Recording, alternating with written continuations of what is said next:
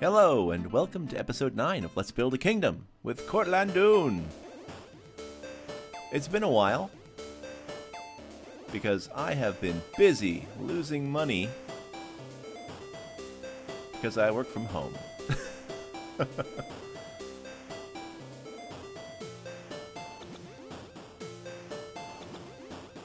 So I've had to concentrate on other things, sadly.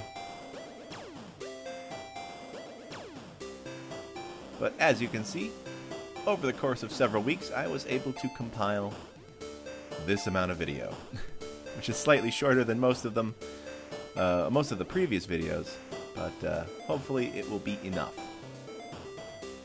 As you can see, I am constructing the lower half of the main living quarters. You might call them the middle class of the city.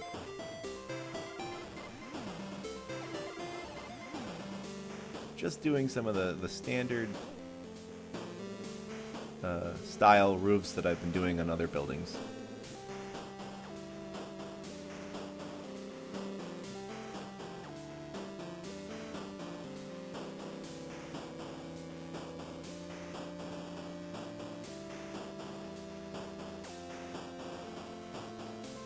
And the more buildings I create, the more variation I start to try. I try and find. I look at what I've done before, and I repeat it every once in a while. But I try to make buildings look similar and different at the same time, which sometimes works, sometimes it doesn't. As you can see with that experiment right there on the overhang. Now, as we get further back into the city, I'm making the buildings less nice. So these 4 buildings are sort of the tiny slum on this side of the city, right next to the prison.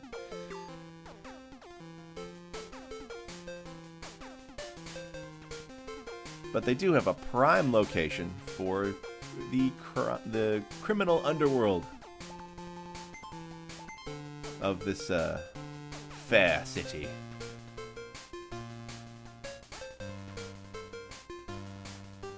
Once I finish the roofs here, I need to vary them up a little bit with the scattershot wood style that lets them look a little bit less nice.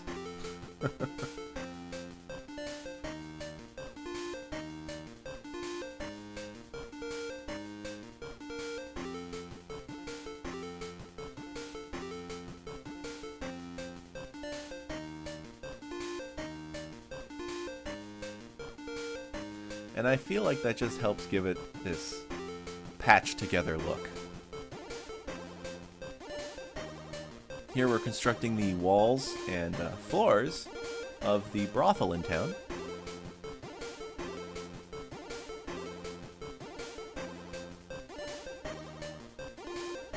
Going for a simple look.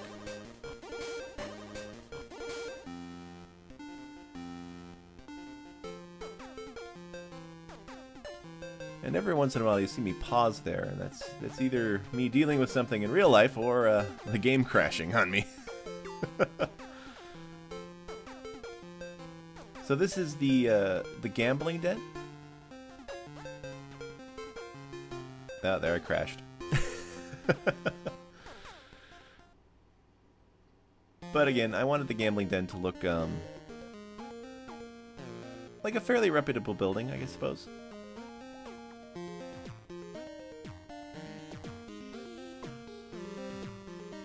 And right next to it, the apothecary, for all your poison needs. Oh, and healing. He sometimes does healing too.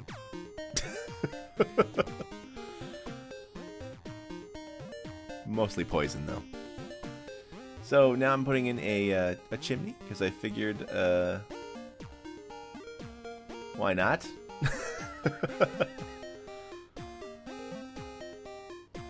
And I'm breaking up the roof, because I figure the building wouldn't be super nice. And there we have it. The lower half of town.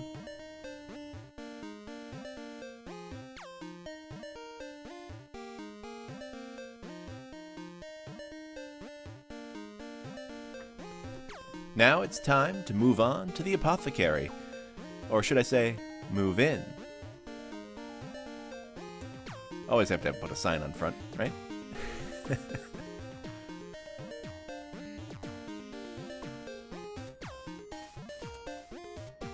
So for the interior here, I started by making the front desk, and then I kept pushing it forward because I realized there needed to be a back area. Because, I mean, gotta create potions somewhere. Moving on, we are headed over to the gambling den.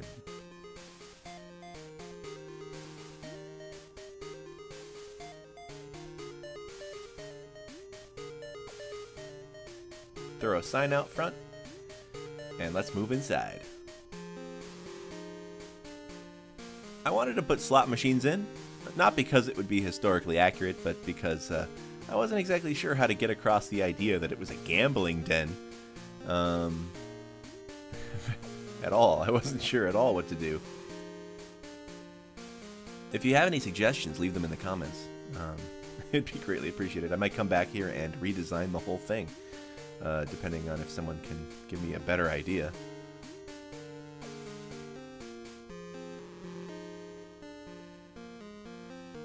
Once I had finished in there, I came back just a few minutes later and I started adding paintings. And I also wanted to redo the floor because for a gambling den, I figure a floor should probably look pretty cheesy.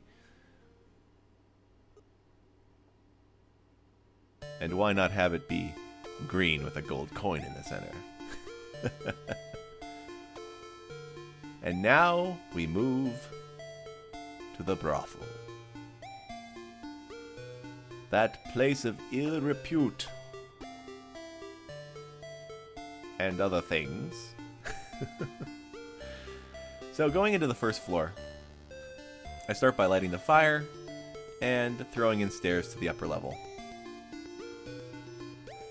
Once that's set, we're able to make the front desk, put in some chests, and a nice little chair for whoever's in the front to sit, and a record player because, well, it's a brothel. I mean, you gotta have romantic music.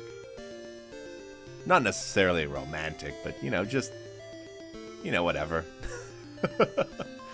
Moving up to the second floor, I break away some spots so you can see me placing paintings. And I have to leave that area open there to make sure that the camera can fly steadily through the area. It's really hard to find the painting you want. And moving back downstairs, I finish up with some extra paintings. Lost the video file, so here's a spin around.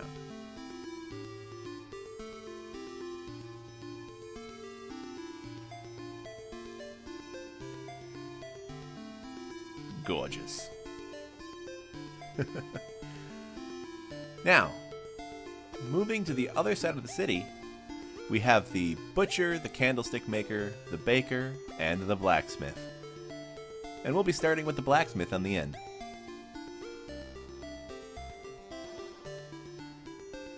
Step 1 is we have to refoliate the ground with grass.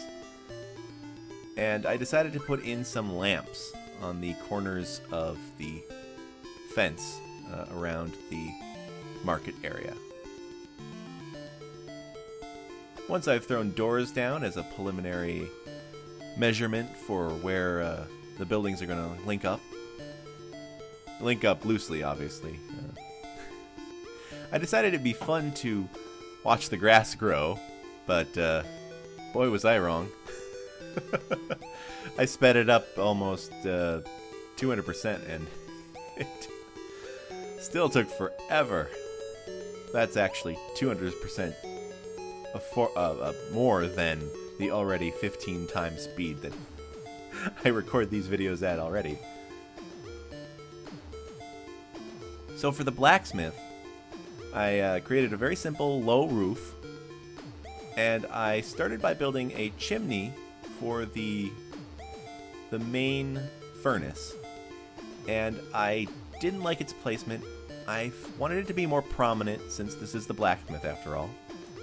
So I made a gigantic one right in the center. Built it way up, and I also wanted to put smoke coming out of it. And I've seen other people use webs as smoke before, so I decided to give it a shot. I think it looks alright, but I think I might take it down later. Fixing up some road there, adding a lamp,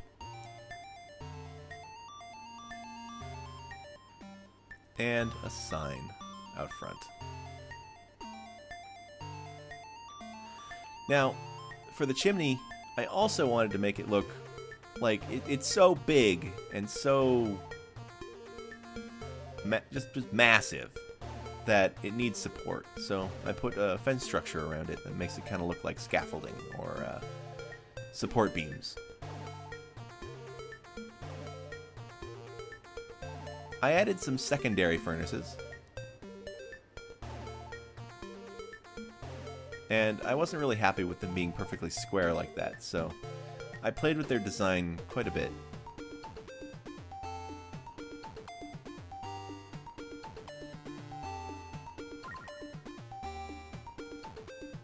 And there we have it. The main look for the blacksmith's exterior. Once we get inside, it's time to light this place up. So, just add some nether rack, I should say, and drop in a lot of fire. Cover the place with anvils and cauldrons full of water.